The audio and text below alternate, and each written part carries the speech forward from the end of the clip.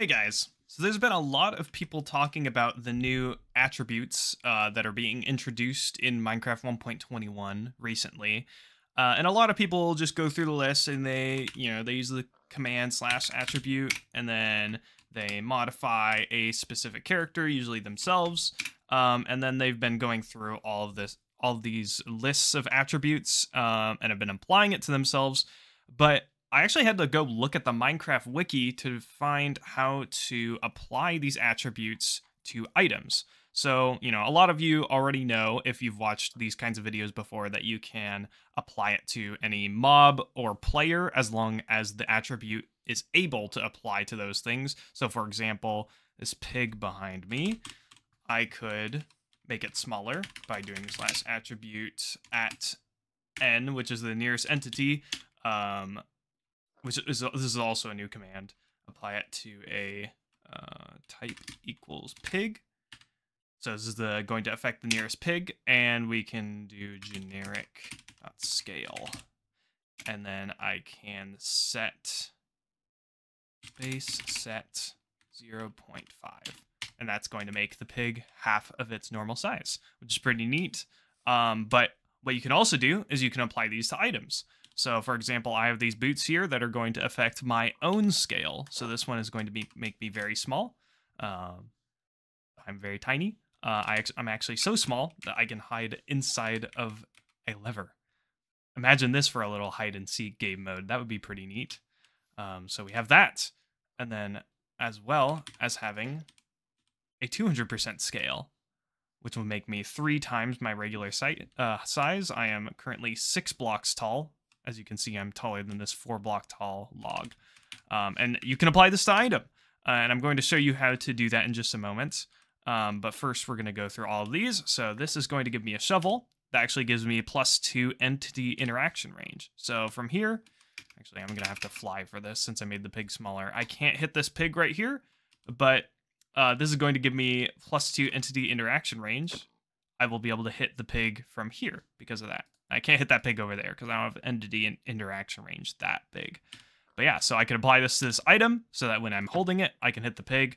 But when I'm not holding it, I can't hit the pig. So obviously very useful for map making opportunities. I'm actually working on making a PvP map right now that's using some of these things. So that's pretty cool. But obviously, those aren't the only things that you can do with the new attributes. So we have gravity as an example. This is going to give me less gravity, so I'll have lower gravity. So I can jump, and I end up floating in the air, which is pretty neat.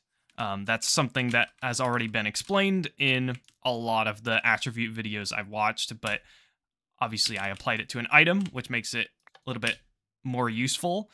And so now I have these other boots that are going to give me higher gravity. So I can float up in the air and then hot swap the boots and I actually end up falling really fast. The interesting thing about gravity is that when you give yourself too much of it, you actually can't make a 1-block jump. That can be combated by giving the boots extra jump height as well. So that's pretty neat. But imagine a class that can change their gravity at will. Just like this. So that makes it pretty interesting. All right, and then the last thing I was going to show off was the step height. This is also one that's been talked about a lot. This has actually been done in a lot of mods before. Actually, all of these pretty much have. But so this one's going to give me +4 step height, which will allow me to walk over this log that is 4 blocks tall. Your default step height is 0.6 blocks, which allows you to walk over slabs. But yeah, obviously, I'm attaching it to these boots, so when I'm not wearing the boots, I can't walk over them, but when I am, I can walk over them. So without further ado, let's get into the commands real quick. So they actually made it a lot easier to give items attributes before. I don't know, if you're watching this video, you've probably done stuff like this before, and you'll notice it's a lot easier. So you have to start with the attribute modifiers tag, and then, and also this is a square bracket now. I don't know if this is how it was before, but now you attach to the item, whether or not it was before. This is how you do it now. You attach the square bracket to the item that you're modifying, and then you use the attribute modifiers component, and then you set that to equal. And then modifiers is basically, this is the starting function for all of the different attributes you're going to add to the item. So that's your big square bracket that you're going to be interacting with. And then for each different attribute, you're going to add a curly bracket. So for this, type is the specific attribute you're going to use. So we're going to use generic scale. This is how I made the boots that make you bigger. And then amount to is the value that you're increasing or decreasing. You can put a negative number to decrease. Slot feet is how I made it so that when you wear the boots, it actually increases your height. You could change it to when you're holding the item, which I will show you in the next command block. ID, I actually don't think that this matters, but I've just been putting it the same as the type. But this actually replaces UUID, which was what made this really difficult before and pretty much required you to use a command generator, which is the most useful part about this update, in my opinion, is not having to create the UUIDs. Because before that would just be like a random string of numbers, as far as I remember, and you pretty much would have to use a command generator to make this work properly. But now you don't have to do that at all. You just have the ID, and it works just fine. And then the next thing is the operation. This doesn't matter with a lot of things. This is add multiplied base, which is it's weird because there's two different multipliers, but they seem to work the same in the game right now. But I pretty much only use add multiplied base and add value, which is basically adding a specific number, which is how Minecraft is arbitrarily tracking the attributes of a player. It interacts with your base, and it will interact with mobs differently because they have different bases if you use the multiplicative amount or the additive amount.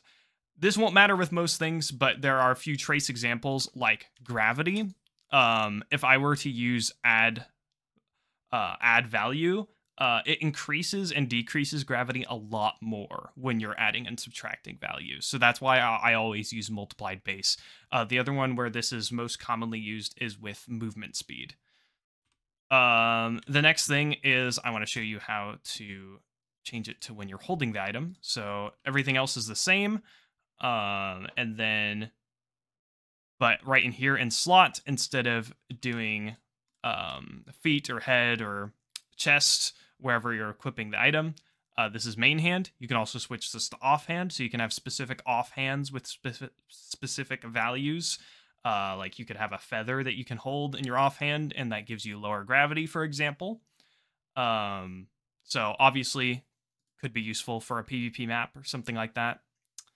But yeah, that's pretty much it. The last thing I wanted to show you is that if you do want to have more than one attribute on an item, all you have to do is put a comma and then another close bracket, and then you will do the exact same function line like you did here with the operation, the type, the ID, and all that. Just do it the exact same way, and you will be able to get more than one attribute on an item.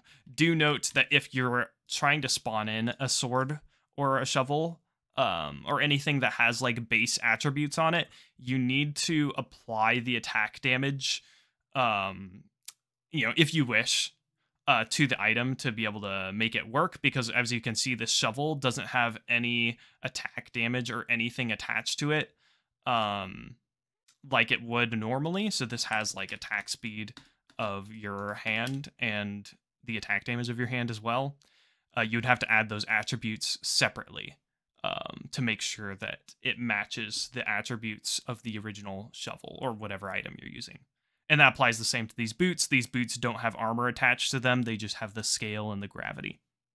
So I hope this video was helpful. I know I had to look through and like actually figure out how to use the commands looking through the wiki, and I think that's kind of annoying. So I just wanted to make this video to help you guys out so that you don't have to do the same thing that I did. if you enjoyed this type of content, I do plan on explaining some more commands because I'm working back through. I have this big PvP map that I've been working on, and I pretty much have to rework about like 70% of the command blocks because a bunch of the commands got broken. So as I figure out how to rework the game to make it work the same way that it did, I will be explaining more of the commands and how all of that works in the new update. So I hope you enjoyed. Subscribe for more, and I'll see you next time.